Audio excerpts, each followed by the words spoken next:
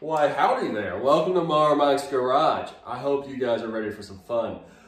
I'm tired of working on lawnmowers for a minute. I've been working on lawnmowers the last 6 months filming them. I got Cub Cadets, John Deere's, my yard's littered with them. So let's change it up a little bit. What I have got here is a Honda 5 horsepower pump. And this is what they call a trash pump because it'll suck through poo out of a septic system, it'll suck rocks, it'll suck everything. It's got a larger pump and it's a very strong pump. In this pump situation, it has been sitting in my coworker's attic upside down for the last 8 years. So she is not starting at all.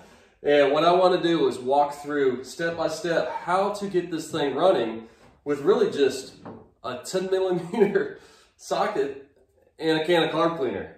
Can we do it? I don't know, but I've got high hopes. Back in my younger days, I worked in the rental shop and worked on a lot of Honda 5-horse motors, and I think I got this. So with that, let's go ahead and get a zoomed in view for you guys and see if I can do this. So any engine that's been stored for 7 years with fuel in it is obviously going to have some carburetor issues. So my guess is that this carburetor is gummed up because he told me it ran just fine before he stored it upside down in his attic for some reason. Never store things upside down in your attic. So our first step is we're looking at this carburetor. Now it's got 2 nuts here.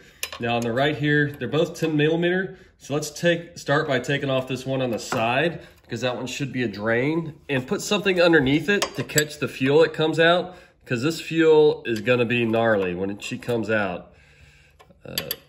Yeah, you'll notice that fuel, when it goes bad, after a few years, it turns into like a varnish, almost like a green. Oh my gosh, it smells so horrible. So if you can, try to keep that old fuel off your hands. You can see right there, it's almost like a brown color. Oh gosh, and hopefully my my spray can cap is enough. I don't know how much fuel is in here, but for the video, we're going with a little spray cap can. All right, you can see we're starting to dribble. I'm gonna have to just unscrew it. We'll see what happens here. Oh my gosh, that stuff reeks. Okay, so as you see here, most of the gas already been drained out of it, so we should be good. And then go ahead and take the main one off too.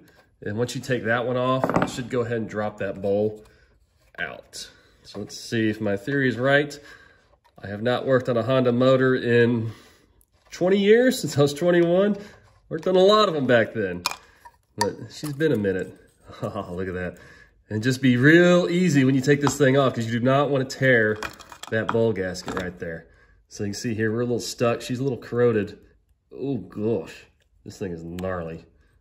Look at that. All right, obviously we got some work to do, but that's the first step, is to drain it and pull that bowl out and just make sure to have something to drain it. So let's go ahead and go to the next step. All right, so moving on, what I've done, I flipped the whole pump on its freaking side. That way I have easier access to this carburetor for filming and everything else. Now, if you do this, just make sure to flip it on the side with the carburetor up and the cylinder up. That way the oil doesn't rush down in the cylinder. So our next step is we got to get to the culprit, which down inside this hole, if you'll peek in there, is a jet. It's your main jet, the carburetor. You need to take it out. The main jet is, you can get it out with a flathead screwdriver. It is threaded in there on these Honda carburetors, so you can actually work on them. Now you want to get a flathead screwdriver as fat as you can down in here, not a super skinny one. Now, I did lie earlier, we do need a screwdriver for this job and not just a freaking 10mm wrench. So get one that fits in there. This one's just about perfect. And it's gonna take a little, you'll turn it around, you'll feel where it grabs, and then you'll just have to, it's gonna be tight in there because there's a lot of goo and carburetor goo, gunk, and everything else. So there you go. So I've got this one coming out. Okay, so I've wiggled this main jet out. So you're gonna screw it as far as you can, but after that, you're gonna need a little gravity on your hand to let it drop down, so I had to tilt the motor back. But when you look at the main jet, this is what the fuel sucks up through the bowl into the jet. And it should be clear. You should be able to see through it, but as you can see on this one here, she's totally clogged. You should be able to see a little light through it, but we're clogged up. So I'm gonna show you how to clean this sucker out, and that way we can get a little more, get the lungs back on this old girl. So let's move on and show you the rest of my tricks. All right, so I still got some more tricks in my book. How are we gonna clean this thing out? what I've got is a piece of wire. Sometimes with these small carburetors, even the carb cleaning kits, they're just got too much girth on those cleaning kits. So I just get a little piece of wire, and you shove it in there, and you just clean it out like so, and get in there. Then you shoot a little carb cleaner in there afterwards. Sometimes the carb cleaner won't dislodge whatever's in there, and just a little piece of wire. So now look at what we got here. Oh boy, you see that light through there? That means when it's a good round little light and you can see all the way through it, that means we've got a clear shot all the way up to the motor. So with these, if you can't figure out to get them cleared out, start with this and then hit them with some carb cleaner and you should be good. So let's move back to that carburetor now that we got this pesky freaking jet figured out. All right, so we're back underneath her skirt here. Now let's go ahead and make sure we're cleared. First, let's check out where that main jet screwed in there. Usually you should be okay, but I like to go ahead and just shoot a little carb cleaner up in there. Make sure it's clean, and then go ahead and shove a wire, whatever you've got, a little drill bit, and just make sure you feel it go all the way up in there. You can see there, that one, so we're pretty clear there. All right, so let's go ahead and take care of the rest of the main jet. Just clean it off, whatever this goo is, the best you can. All right, so next, now, if you want to, you can screw that main jack back in here, clean up the bowl, and strap it back together, and you're probably going to work. But I am going to go for extra credit here and remove the float. So what the float does is that it controls the fuel going into the carburetor from your main gas tank. So you just pull that pin off there like so, and you pull it off, and make sure to hang on to the little pin. And it's all one piece here, as you can see. So that little needle pushes up in this hole, and it cuts off the gas. Now, sometimes the little hole gets clogged up and you're not getting fuel into your carburetor. So I like giving that sucker a little shot, just like everything else. And then it's like all of us guys do, shove something in there, make sure she's cleared out. Now this one does turn pretty tight radius coming in there. So, all right, that's all we're gonna get there. Now, if you want to, you can unhook the fuel line, and just to make sure, you can blow into it, make sure you're getting a free, clear pathway for the gas. But since we're doing the short video, this is all we're getting. So with that, we're gonna go ahead and clean her back up and strap her back together. All right, so I'm gonna go ahead and start screwing this sucker back together. So go ahead and take your jet, but make sure to put the notch side down, and it just screws back in that hole like so. Slide it in there. Now, one thing to point out, if you do have access to an air compressor with a little compressed air, that's always a good thing with these carburetors, just to blow it through all the different holes and whatever you see on here to make sure all your pipes are clean. And don't make that over tight because that is a brass fitting, so it doesn't need a whole lot. And then you just go ahead and put your float in, make sure the needle point slides back into that hole like so. Not like that, but like that. And then you just drop your little float holder motor back in there.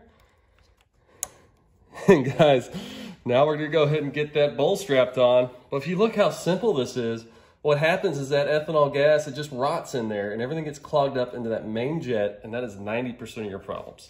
So I'm gonna go ahead and get that bowl cleaned up and we'll strap her back together. All right, so I went ahead and cleaned up my bowl. Look at that, took a little scrub brush, a little carb cleaner there, cleaned her up, and then you just go ahead and slide her back on there. Make sure you've got your carb gasket, your bowl gasket on there. It's always better to try to leave that in there because as soon as it comes out, they expand for whatever reason and it gets harder and harder to do. So just go ahead. It really doesn't matter that much, or maybe it does matter what direction you slide it on there. But yeah, just slide her up on there. I'll put it so that drain's facing out. And make sure you've got your little gasket. There's going to be a little O-ring right there on that guy. And then this one here, I can see already has it. This is exciting working on this Honda. Working on Hondas is so much easier than working on a Kohler or Briggs. I mean, they're just really simple motors, and the carbs are built where you can work on them. I mean, it's just one freaking jet that comes out. There's no freaking plastic in there. Just real simple. And you go ahead and tighten that down. And guys, I'm not doing anything else. This is all I'm doing to this thing. I mean, it's always good to change the oil and put an air filter on there. But if you just want to rip and go, I'd suggest just empty the old gasket out, clean out the freaking carb out of that jet, make sure you're getting the gas into the carb, and let's see if she works. I'm excited. All right, now for the big finale. Will it start? I really have no idea. This thing hadn't run in 8-9 years. Got the carb cleaned out, and we'll see what happens. So I've got my ignition turned on, choke turned on, fuel on. Got it. So we're gonna let it rip, see what happens here.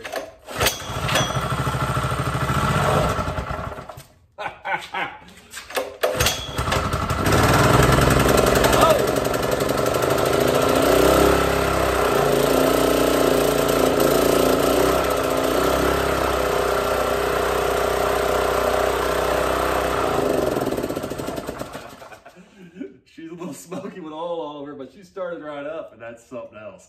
Guys, if you just need a pump going or a little Honda motor to get going, just follow those quick, easy steps. That is all I've done. I do suggest checking out the spark plug, cleaning it up, putting a new one on there, fresh oil, but quick and easy. So with that, I hope it helps. Please subscribe. Mower Mike out.